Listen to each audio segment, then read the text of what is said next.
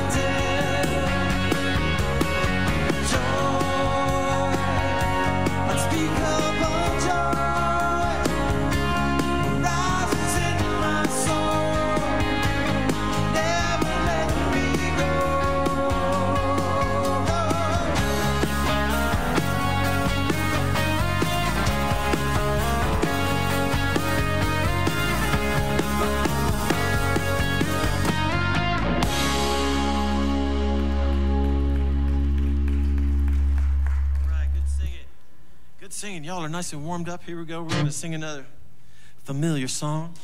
Everybody ready for Christmas? Yes. Oh, I love that. Good, solid, strong answer. Yes.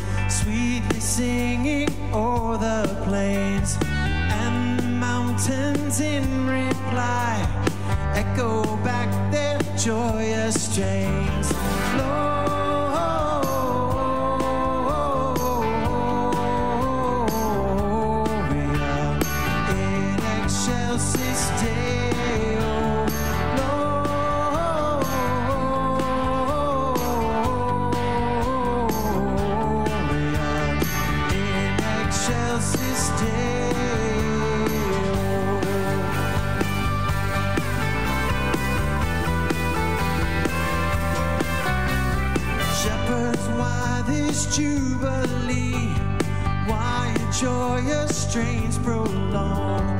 But what the gladsome tidings be, we know, which inspire your heavenly song.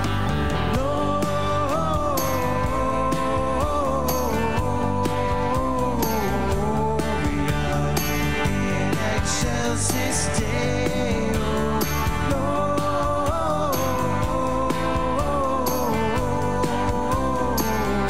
Gloria in excelsis Deo.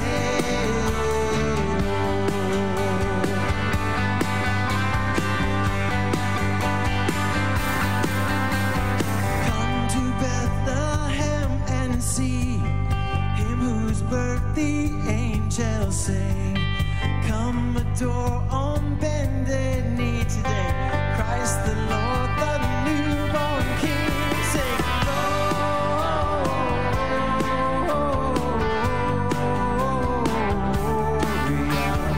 in excelsis Deo,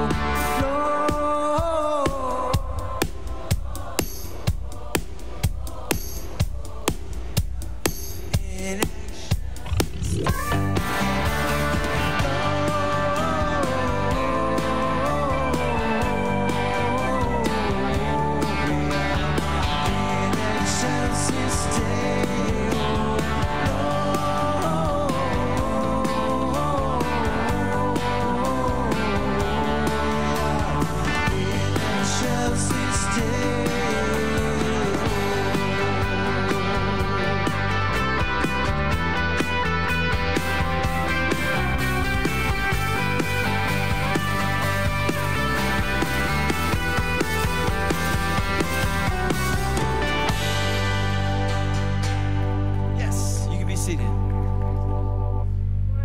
Shake somebody's hand, hug somebody's neck, just wish them a Merry Christmas. Go ahead and do that for a few moments.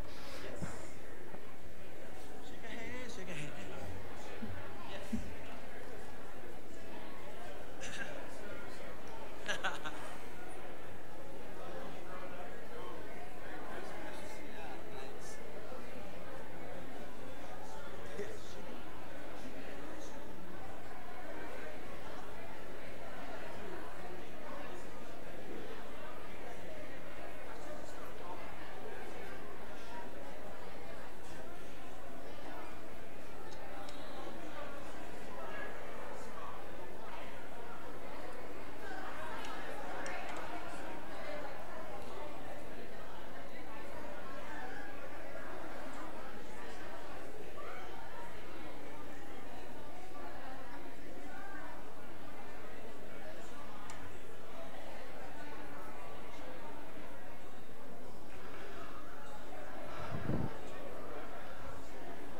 All right, as you're finding your seats, I know you've been able to interact with one another, and please do so after the service. But I want to grab your attention again just to highlight a few things, and I want to show you a video from the International Mission Board. Merry Christmas to every one of you. Glad that you are here today. This is our Christmas Eve service and candlelight service. We will not be gathering this evening, but I trust that you with your family and your friends will enjoy a time of celebration and loving one another. Because it's really not about the gifts under the tree. It's about the presence of the people with you and the presence of God in our midst, that God has come to be in our world and in our lives. Thankful for that. Christmas gift to the church, we have secured the purchase of that bus that's sitting in the parking lot. So in 2018, we will be using that for ministry purposes as soon as we can get that tagged. It is not requiring a CDL license, so anybody who has a typical driver's license it would qualify to drive it, but what we're going to be looking for, and Dwight's going to coordinate this for us, is let's get a few volunteer drivers that qualify under our insurance. If perhaps once a month or once every other month, you might donate a Sunday morning to go with Miguel and pick up some of the folks that are needing help to get here on a Sunday morning. Would you love to do that and see more people worshiping because the transportation is no longer a barrier to them? So you be praying about how in 2018 you can participate in that, and then we'll have some great opportunities. I don't really have anything else to say other than I'm thankful that you're here. If you're a guest with us at Crossroads, I'm glad that you're here and being a part of what's going on here. I trust that you will find some times to come back and join us. And next week, we're going to begin 21 days of prayer for 2018, praying for our church, praying for our nation, and praying for those who don't know Christ that we're going to be reaching out to in this upcoming year. A few weeks ago, we had our World Impact Conference, and focusing on what ministries we want to partner with financially, prayerfully, and also going if we are able to. And the International Mission Board is one of those.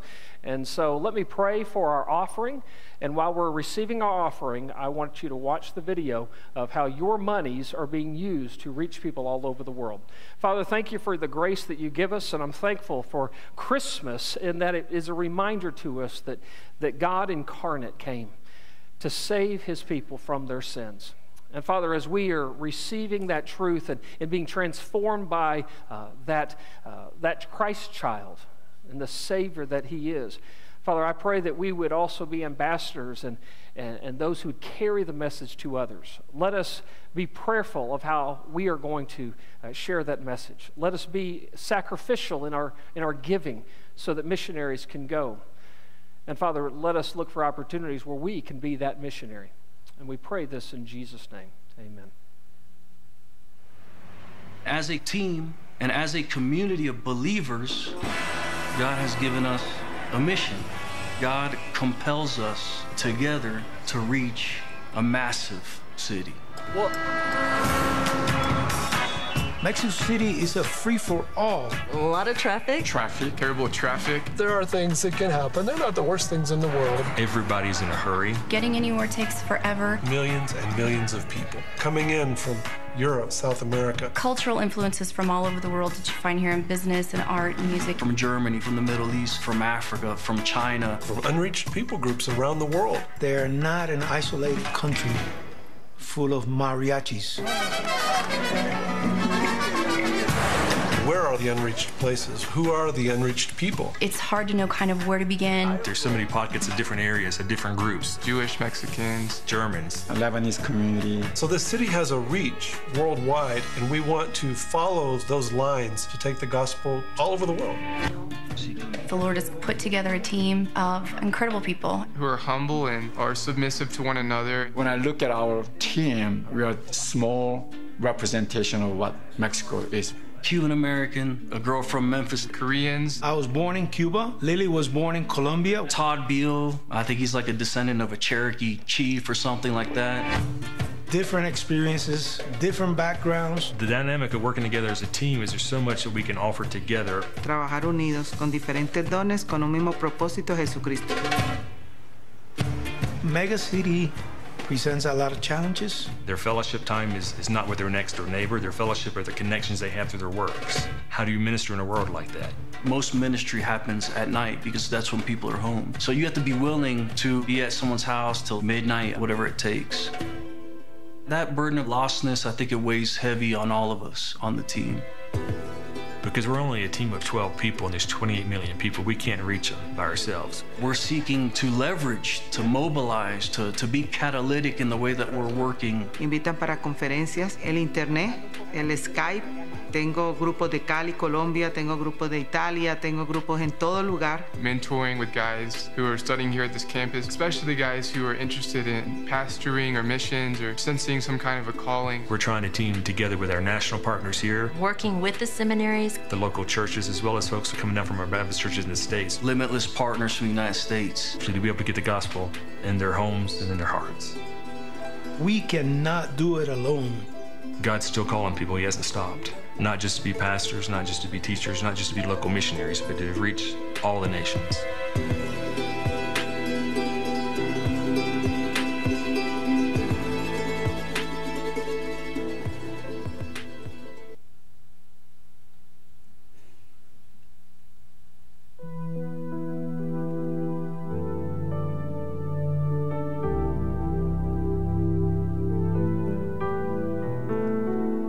Celebrating the coming of the Savior. He came to save us from sin and give us eternal life. But he also came to save us from this world and give us abundant life here. He came to set captives free. If there's anything that's keeping you from being free today, give it over to God this morning as we sing praises to his Son. Won't you stand and sing with me?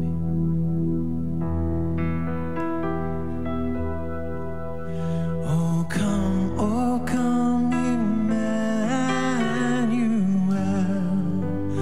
and ransom captive Israel that mourns in lonely exile here until the Son of God appear.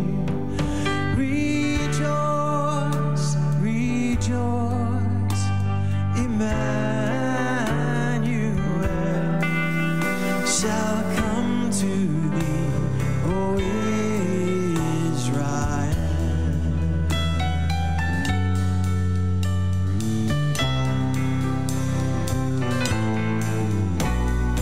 Come thou day spring, come and cheer our spirits nigh thine advent here.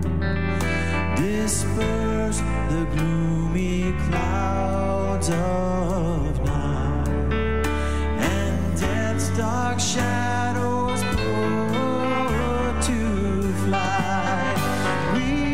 Rejoice, rejoice, Emmanuel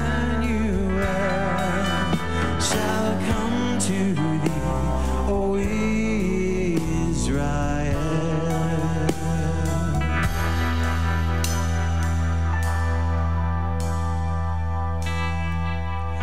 Oh, come, O Key of David, come and open wide our heavenly home. Make safe for us the heavenward road, and bar the way to death's abode. Rejoice, rejoice, Emmanuel shall come to thee, O Israel. Rejoice, rejoice, Emmanuel shall come to thee, O Israel. Shall come to thee, O Israel.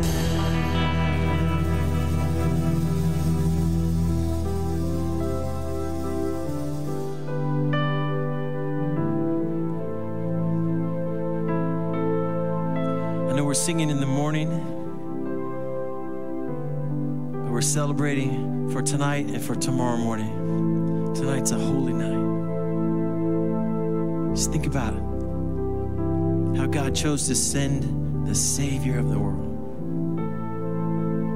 What a crazy idea. But lucky for us, right?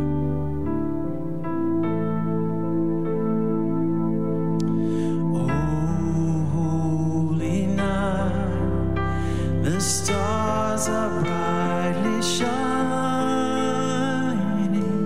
It is the night of our dear Savior's birth.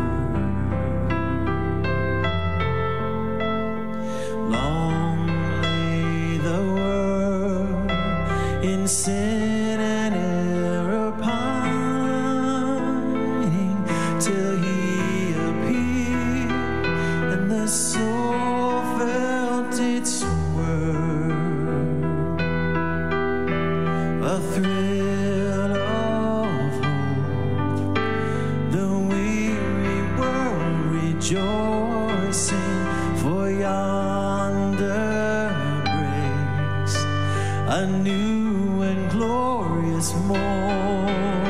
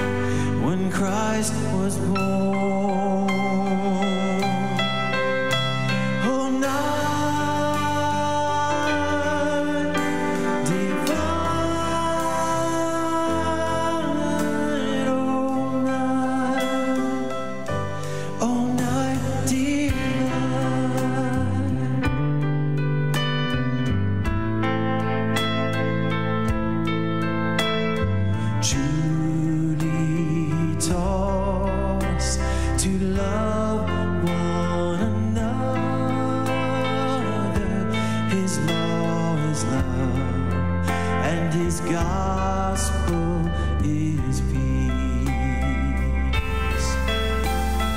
Chains shall he break, for the slave is our brother, and in his name all oppression shall cease.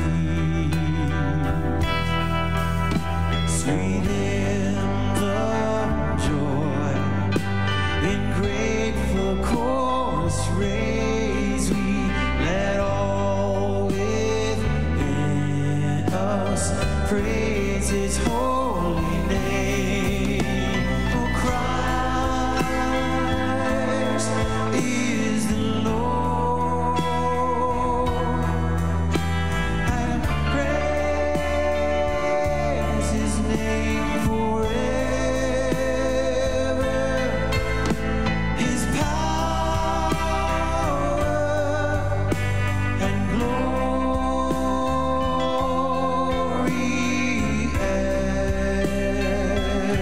evermore proclaim. His power and glory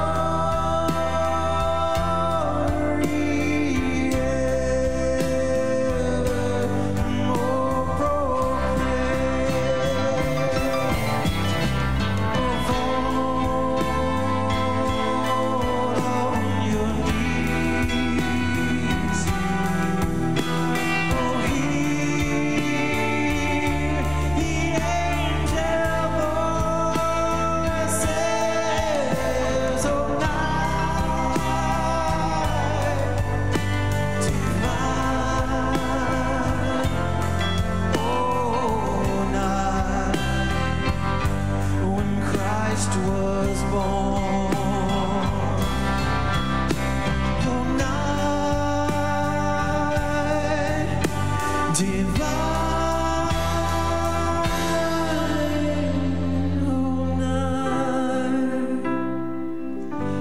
oh, night divine.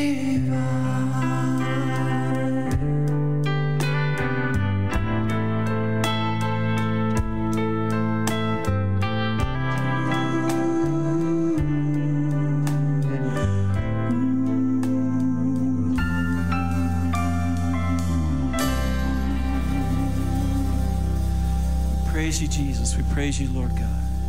Thank you for tonight. Thank you. Thank you. In Jesus' name, amen. You may be seated.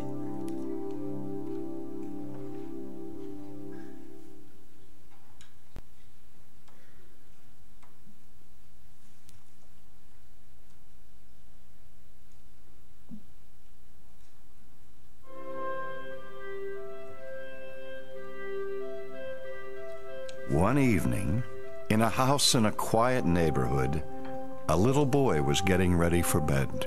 And as his mother was tucking him in, Charlie looked up at her and said, "Mommy, please don't forget to turn on the nightlight before you leave my room." Mrs. Cobb smiled at him and said, "Don't worry, sweetheart. I'll be sure to turn on the light. I won't leave you in the dark." The next day, Grandpa came for dinner. Charlie went and sat on his knee and said, "Grandpa, why is it that I'm afraid of the dark? And why do so many people I know seem to be afraid of the dark, too?"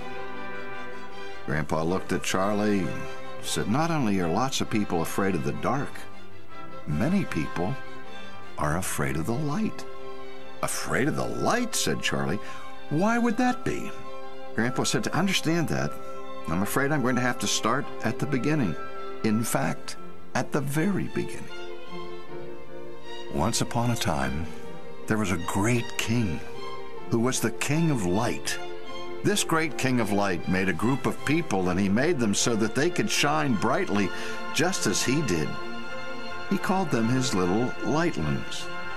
He set the lightlings in a beautiful garden that he prepared for them, a garden that was full of bright sunshine. And the lightlings loved it when the king came to visit them at the end of the day. But then one day something terrible happened. The lightlings decided to do what they wanted to do instead of what their king had commanded them to do. And the very second that they sinned, their light became dim, and they were filled with shame and with great embarrassment. And so they ran as fast as they could to get away from the king. From then on, they were afraid of the light, because they knew that wherever the light was, the king would be. And the king would see them in their shame. Now, after the lightlings left the garden, the king began to remove his light from that garden. And the lightlings moved further and further into the woods until they lived in a place that was almost completely covered in darkness. Often they would trip and fall, scuffing their knees and bruising themselves. It was awful living in the dreadful darkness all the time. In fact, they couldn't tell the difference anymore between night and day. Then one night, or perhaps it was even day, far off in the distance, they saw a blinding light shining through the trees. They thought that the light meant that the king was coming to find them to punish them for their sins. So most of the lightlings began to stumble quickly away from the light. But some of the lightling children were so amazed and interested in the light that they decided to see from where it was coming. So they set off and traveled for many miles. But as they moved, they saw the light shining brighter and brighter. And finally they came to a clearing in the forest. And in the middle of the clearing, they saw a father lightling, a mother lightling, and a little baby who was shining like the sun. The father lightling said, "He is not my son. He is the son of the King of Light.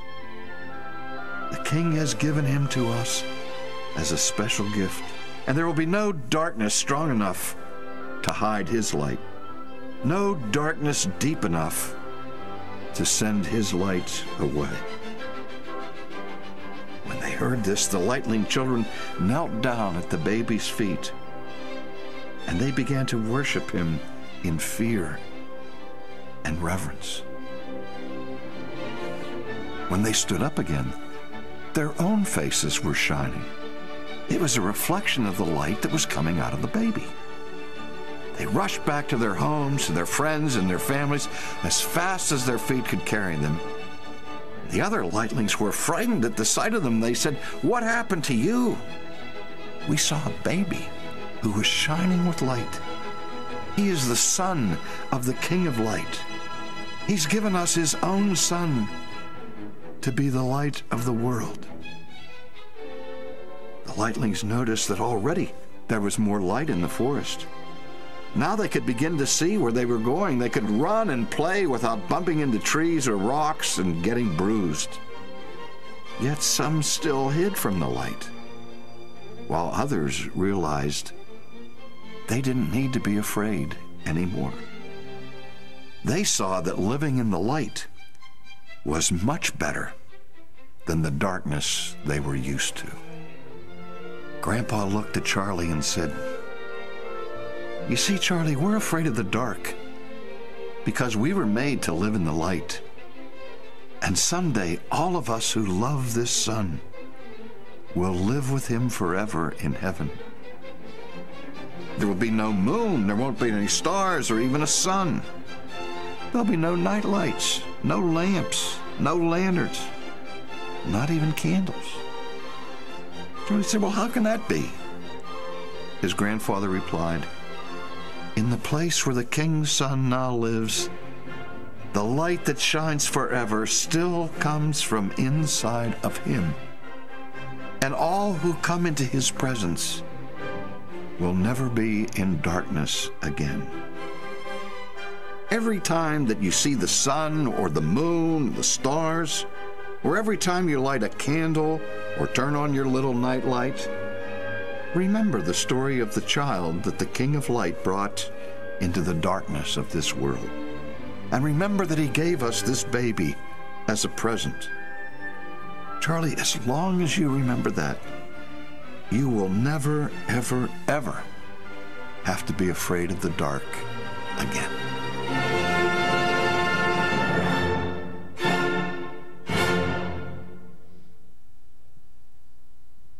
R.C. Sproul wrote that children's book several years ago, and then they put that to a little video. R.C. Sproul passed away just last week, and now he is living in the presence of the light. But I couldn't think of a better way to capture the Christmas story than presenting that for all the ages that are sitting in this room today. We've been in this series of Christmas Unwrapped. I wanted to conclude that today. Is everyone ready for Christmas? Absolutely.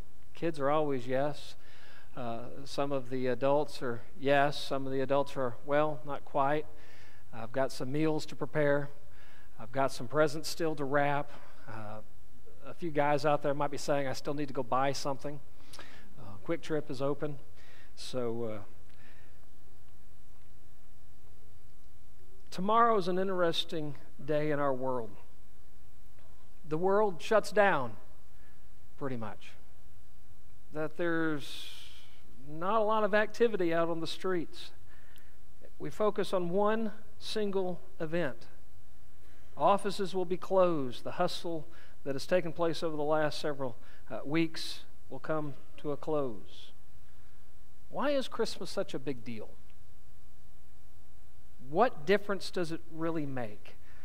How can a baby born 2,000 years ago eliminate traffic on 285 for an entire day? That's pretty amazing. It's because this is no ordinary baby. The Bible says that God came to earth and wrapped flesh around himself, and his name was Jesus. It's bigger news than when man landed on the moon, or NASA now saying that they're trying to send somebody to Mars.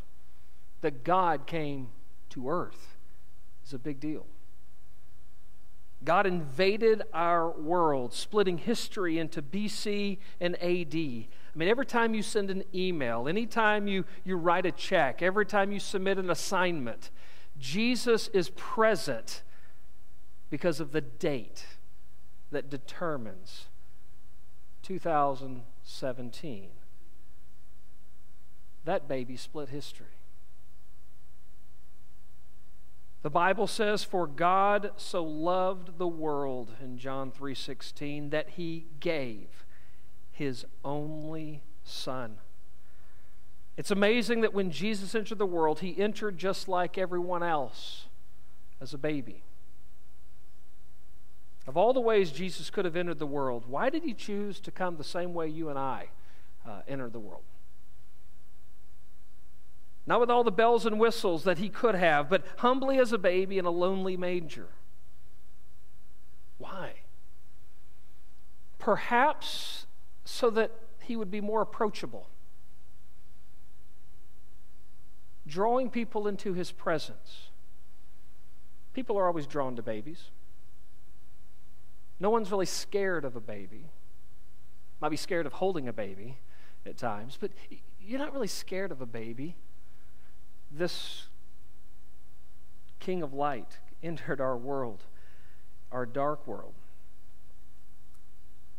This approachable King we need not be afraid of. If he would have stayed in the manger, we wouldn't be here today. But he grew up and he taught us about God the Father and showed himself to be God himself. Well, so what? Even if he is God, what difference does it make?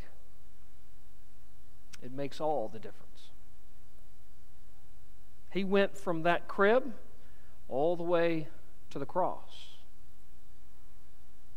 He died on that cross to be our Savior. It's what it was told of him when he was first introduced to us in that manger.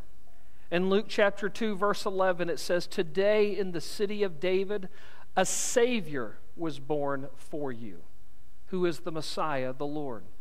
This baby came to save us. I want to be as simple and as straightforward as possible this morning.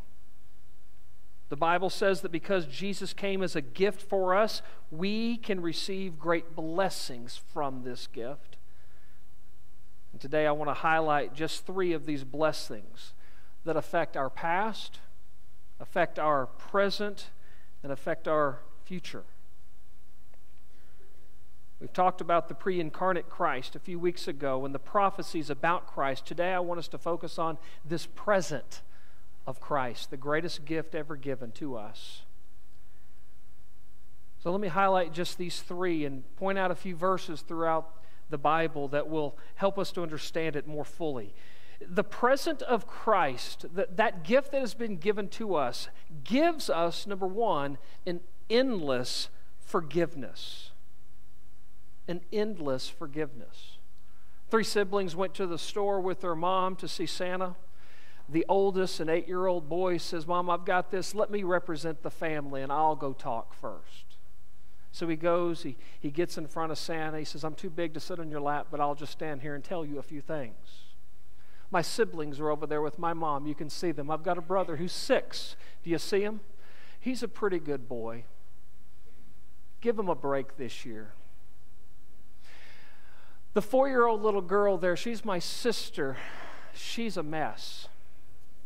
She messes up my room. She breaks my toys. She's not worth very much. So let's teach her a lesson this year and just bypass her totally."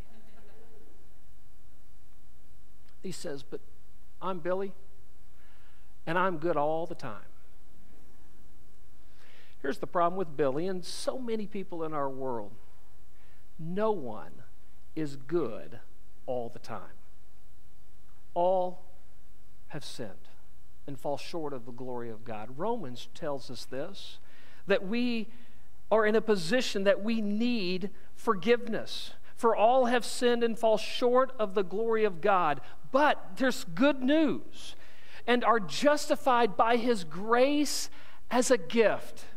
This gift, how does it come? Through the redemption that is in Christ Jesus. This baby, knowing that we are sinners separated from God, need to be given grace and be justified, cleansed, and that can only happen through Christ Himself. The bad news and the good news listed in these verses. Yes, it tells us no one is perfect, that all need redemption. I don't even measure up to my own standards. How in the world could I ever measure up to God's? We all have regrets. We're all guilty of some things. And here's the problem with guilt. Guilt devastates our lives. It robs us of happiness. It causes depression in some. It makes us sick. Guilt wreaks havoc on us because we don't know how to get rid of it. You can't undo the past. People will do anything to try to relieve themselves of guilt. They'll try drugs or alcohol. They'll go to counseling, or maybe they'll just go to Disney World and think that all the guilt will go away because it's the happiest place on earth. Then they return home and the guilt remains. People will do anything to cover up the mistakes that they wish they hadn't done. But listen, there's only one solution for the guilt and sin of our past.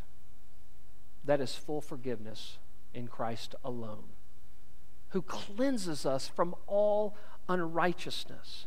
He offers good news. The good news about this forgiveness is that God's forgiveness is instant. He doesn't make you wait to forgive you. You don't apply and have to go through a thorough review and a lot of background checks and then get denied. God's forgiveness is instant at the desire that you have and you ask for it. God's forgiveness is undeserved. You'll never earn it. You can't work for it. You can't buy it. You can't bribe God for it. It's simply undeserved.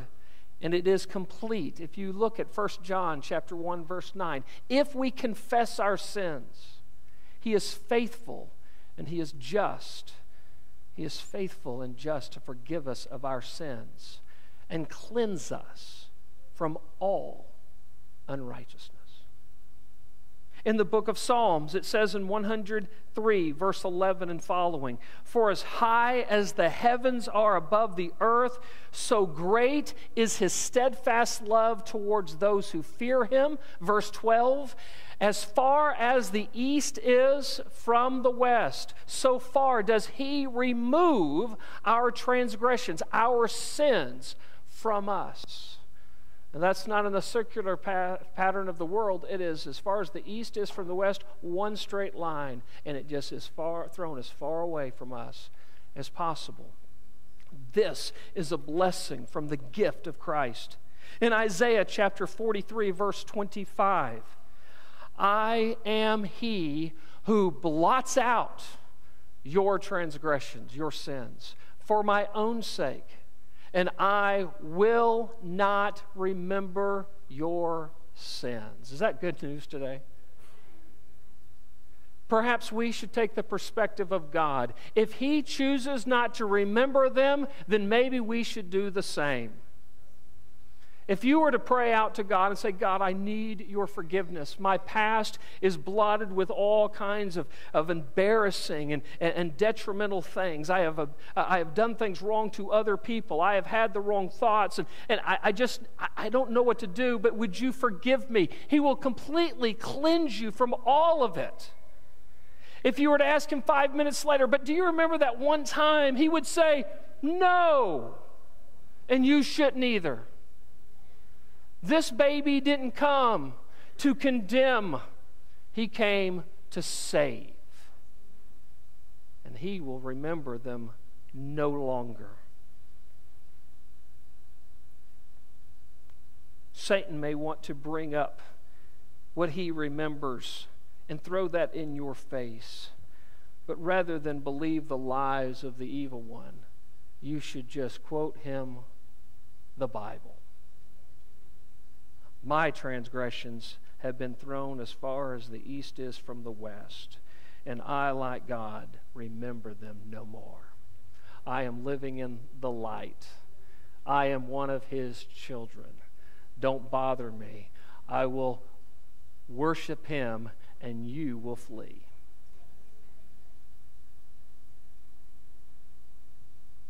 Have you ever been halfway through a painting, a room, and just you looked at it, you says, I wish I could just start over? You ever been halfway through writing a paper and you're just like, no, this just isn't working. I wish I could just start over. You ever been halfway through your life and just go, man, I wish I knew then what I know now, and I wish I could just start over? Well, we can't go backwards, but this is what God promises us from the gift of Christ. The blessing of forgiveness is that He does allow us, in a sense, to get a brand new start. He says at the point that you are fully forgiven, that you receive Christ as your Lord and Savior, He cleanses you and He gives you a brand new future, a new hope. Jesus told Nicodemus, He calls it born again. That you get something brand new. Paul writes it this way in 2 Corinthians 5:17. Therefore, if anyone is in Christ, read that out loud with me. He is a new creation. Brand new. It doesn't matter if you're 75 years old or you're 17. You're brand new at the point that you receive Christ and He fully cleanses you and makes you His child. You're brand new. You have a new hope, a new future, a new life, a new perspective, a new purpose. God's forgiveness is not about turning over a new leaf. It's about God giving you a brand new life. It's like starting all over again. No matter who you are or what you've done, no matter where you've been, to God, His forgiveness is available. But that's not all. The second observation I see in Scripture is this. Not only does he give you this unending forgiveness, he gives you enabling grace. The present of Christ gives enabling grace. We understand grace is that which we receive that we don't deserve. And at the point of salvation, we don't deserve salvation, but out of his benevolence and overwhelming love, he rescues us. But you realize grace is not just for salvation from our past. Grace is offered to us in our present so that we can live the life, the abundant life Thomas mentioned just a moment ago. We need the abundant life now. And so when you're reading in Scripture, there are sometimes it speaks of the grace from our past, but there are other times it speaks of the enabling grace for your present. I need his strength today. I need his perspective now. I can't overcome these difficulties without God's helping me to move through it. He won't sometimes let me go around it. He won't let me avoid it. He says, no, my grace is sufficient for you. That's now, present. The enabling grace that he gives us is from the gift of Christ. Over the holiday season, I've seen a lot of tired and stressed out people. Some of them are in this room. Not sure the cause for everyone, but I know that life can wear you down. There was an article just recently in the newspaper. It was saying that 87% of people were saying they are over the limit of their stress in our country right now. I mean, there's responsibilities, there's relationships, there's a lack of rest. It all adds up over time. And looking around, it seems people are searching for additional power for everything. Some people buy energy drinks just to give them the boost they need. Some people use power pills just to make it through. Some people are reading a new book on how to have power in every situation. People are always looking for a boost or to help them, to do more, to be more. Well, when we are in Christ, he gives us all that we need. Philippians chapter 4, verse 13. Paul, speaking of joy throughout the entire book, he talks about the various circumstances he has found himself in, with much and with little, and he begins to tell us, I can do all things, what? Read this part. Through him who strengthens me. He's not talking about the past, he's talking about right now. Whatever circumstance you find yourself in, God's enabling grace gives you the strength to move forward. You're going to make it. Some of you I know are kind of sliding in to 2018, thanking God that it's almost over. Listen, you're going to make it. Don't depend upon your strength. Depend upon him who will strengthen you. God's grace is not merely a means of escape. It's an enabling to live our life abundantly by him and for him. In Romans chapter 8, verse 32, he says in this, he who did not spare his own son, but gave him up for us all. We get that. He also says, how will he not also with him graciously give us all things? Does anybody need anything from God today? Don't be shy. God did not come to be served, but to serve those who are in need. God can't be served by human hands as if he needs anything. But he sees a people that he knows he must rescue and save them. He sees a people bumbling along in life, struggling, afraid to ask for the very help that they need. Don't be arrogant, saying, God's too busy for me. God loves you, and he has offered all that you need. Ask him. If you know God, you would ask far more than you do. Ask Him. He wants to give you the enabling grace to sustain and actually not just keep you at the bottom level. He wants to provide far more for you, that you would have an abundant life, that you would be far more effective to give Him glory and to be attractive to other people. They say, there's something about them. They've got joy that's unspeakable. They've got a way of seeing life that just seems so out of this world. Yes, when we live in God's presence and we understand His grace that sustains me every morning. His mercies are new every morning, and His grace is always available. When we live with that perspective and that motivation, and the Holy Spirit's living within us and motivates us to move forward, it is out of this world. I'm tired of what the world can provide. I want to trust on what God can provide because it's far better. This baby is the one who brought this, the God who took on flesh and was born on that first Christmas morn. He's the one who came from the crib to the cross so that He who did not spare His own Son, but gave Him up for us all, how will He not also with Him graciously give us all things? One example of things that we need is found in John chapter 14, verse 27. Peace I leave with you, He says to His disciples. Peace I leave with you. My peace I give you. Just a few thoughts. We have a lot of times in this world where we talk about peace. There's peace treaties that have been signed, and peace between couples, and peace between businesses, and peace, in churches. And there are a lot of peace that people try to orchestrate, and peace typically is lack of conflict. Once again, the world's peace will always be lacking. How many times in your generation has there been a peace treaty in the Middle East? How's that been working? But Jesus says, listen, peace I leave with you. My peace I give to you. That's real peace. A peace with God and a peace of God in our lives.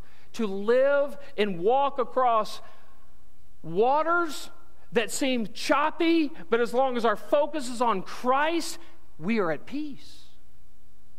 Not as the world gives, do I give to you. Let not your hearts be troubled, neither let them be afraid. It's one of the gifts, the enabling graces God gives us when we trust in the Christ child that has been granted to us. Finally, this present of Christ gives eternal life. One of the simplest verses to understand this is in Romans chapter 6, verse 23. For the wages of sin is death, but there's a free gift, and it's from God, and that gift is eternal life. Unending forgiveness, enabling grace, and eternal life. And that eternal life is in Christ Jesus when He is our Lord. We surrender to Him. We seek His forgiveness, and we want to put off the old man and put on the new that He provides. The fear of death no longer will have a hold on us. The fear of death is a universal problem. Even among the harshest murderers of this world, they are afraid to die. Doesn't matter if you're rich or poor, educated or uneducated, what country you came from or what color your skin. We're all going to face death. It's a universal problem. Studies show that life is still 100% fatal. So it's not, are we going to die? It's, are we prepared to die? Since we're all going to die, it's pretty foolish to be unprepared for something that you know is inevitable. We can run from God our entire lives, but when we die, there's no more running.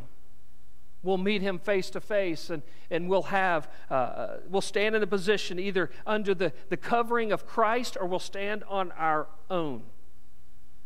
Well, how can you make certain what's going to happen to you on the other side? Well, if you already have an ongoing relationship with Jesus Christ, you're not worried about dying. You may not like the pain that gets you to your death, but death has no more sting. For a Christian, death is just a homecoming, a transition to somewhere much better. In 1 John chapter 5, verse 13, it says, I write these things, all these things that we've really heard, but in John he's writing about this particular book. I write these things to you who believe, and there's an indicator, in the name of the Son of God, that you may know that you have eternal life. What's going to happen on the other side of our death? It all boils down to what you believe in this life. Do you trust that light that came for the lightlings? Do you trust the baby who said he was coming to save his people from their sins? Do you trust the God who says, I will give you all the enabling grace that you need? I am giving you my Son, and I'm writing all these things to you. It's not veiled, it's not covered, it's not hidden, it's not secret. It has been exposed to you that you would know that you have eternal life. Do you know that you do? When you receive the present of Christ, you get a lot of blessings. The endless forgiveness, the enabling grace, the eternal life. And these blessings are extremely personal. God Himself delivered it in person. It's extremely practical. These are exactly what you need. It covers your past, it covers your present, and it provides for you a future.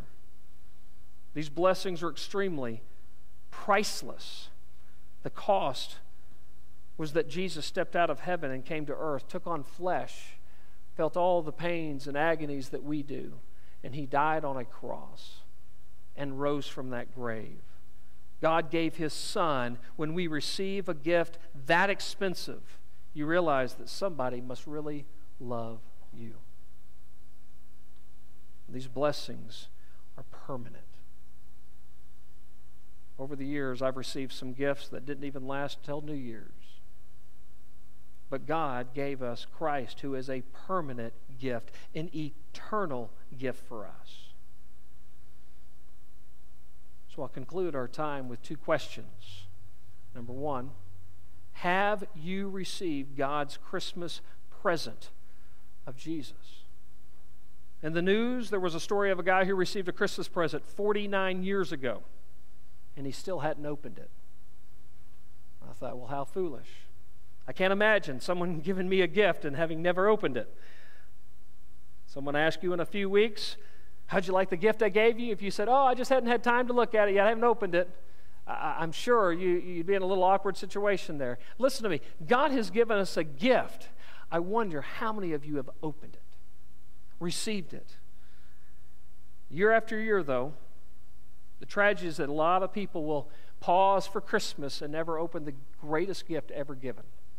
They'll celebrate with their family around a table. They'll call it Christmas. They'll be glad they have the week off from work, and they think that's the greatest gift. They may open up some trinket or package that will satisfy them for a short time until the next garage sale when they get rid of it.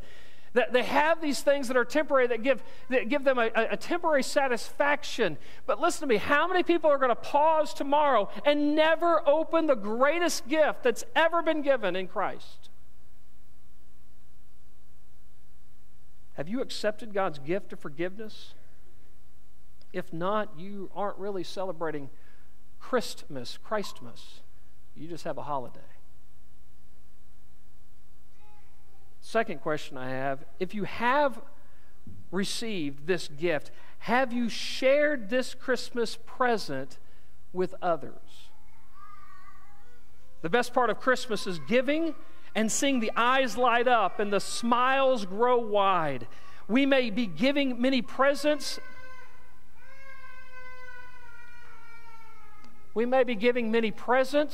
This season that will bring happiness for a time, but why not be more open to giving someone something that will change their entire future? Why not take the risk to share something that will forever impact them?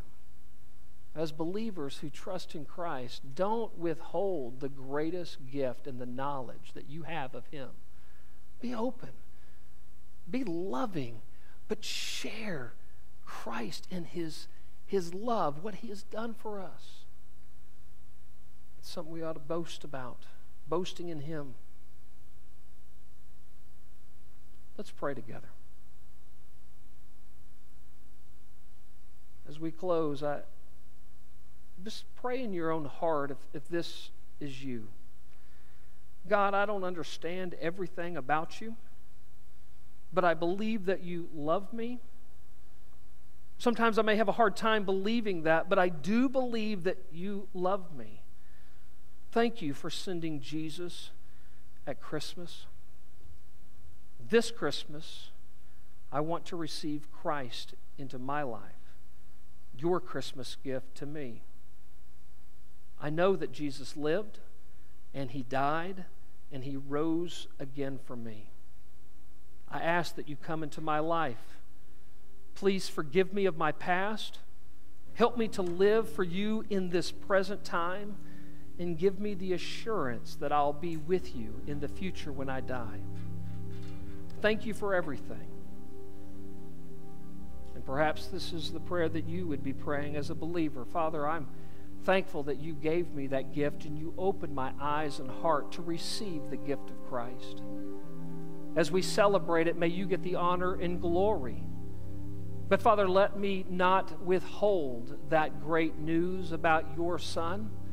Let me share it with everyone, with family that I'll interact with this week, with friends that I may see. Give me the boldness and the enabling grace to share with those who have not received you. Let me be clear in my words and loving in my presentation, but let me share. Your Spirit prompt me to give the gift that will change their life. And we pray this all in Jesus' name. Amen. One of my favorite times of the Christmas service is the candle lighting, because it reminds me of what we saw on the video of the lightlings. I'm going to ask the elders to come forward to assist. I trust that you received a candle when you came in this morning. We're going to dim the lights. It's representative of the dark world that we live in. But Christ, the one light, came in to give us hope and a future.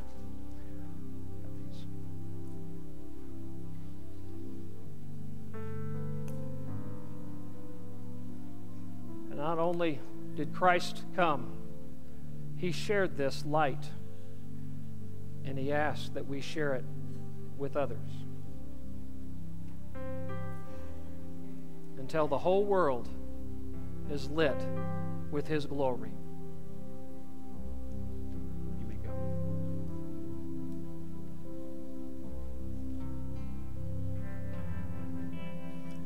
Silent night, holy night, all is calm, all is bright, round young virgin mother and If need be, push your candle up a little bit so the wick is above the plastic rim.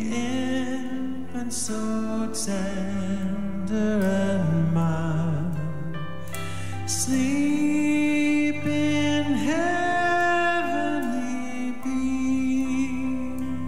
peace, sleep in heavenly peace.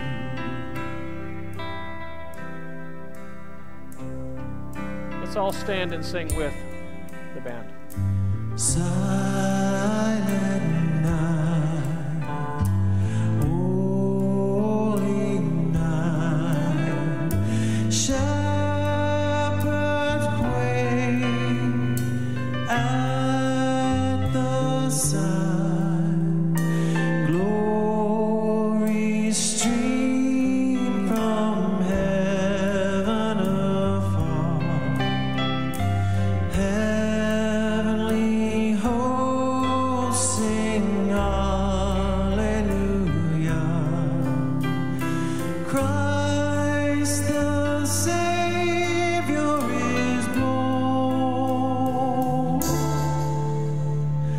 Christ the Savior is born.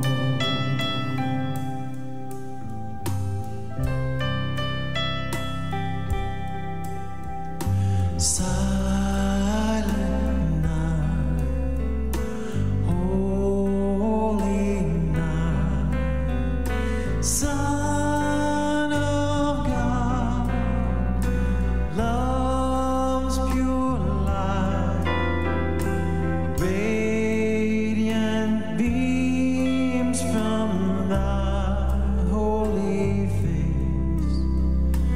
With the dawn of redeeming grace, Jesus, Lord, at thy birth,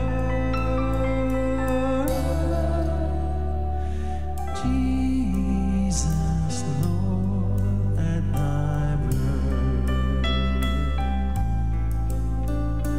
Jesus, Lord, at thy birth.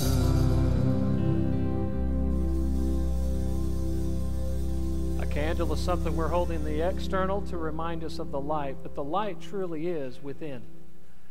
The light of Christ has come, and that light is radiating out of God himself, and then he plants himself in us as the Holy Spirit resides. And that light illuminates from our lives. Though we'll blow the candles out in just a moment. Remember, when you're walking out here, you are the light of God. Let that light be seen. Now, to conclude, you may blow out your candles. You'll return them when you exit today. But I want us to walk out with joy, singing joy to the world. So we'll put up the lights, we'll blow out our candles, and we'll conclude our service with joy.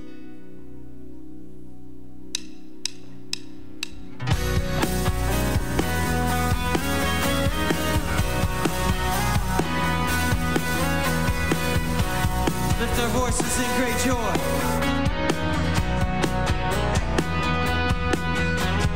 Joy to the world, the Lord is come. Let earth receive her King. Let every heart prepare him room, and heaven and nature sing, and heaven and nature sing. Heaven and nature sing.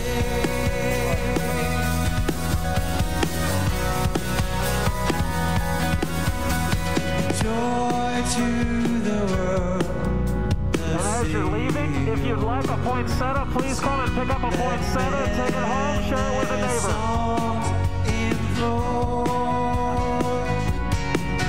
Wild fields and floods, rocks, hills, and plains, repeat the sounding joy.